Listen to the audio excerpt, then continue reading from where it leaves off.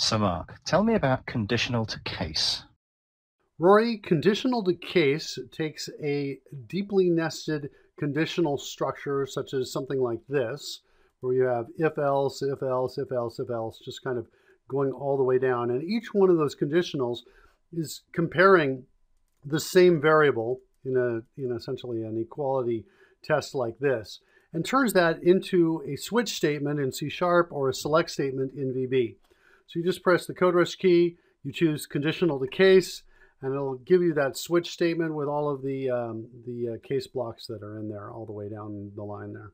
Great stuff. That is a lot more readable as well, isn't it? Yeah, I think so.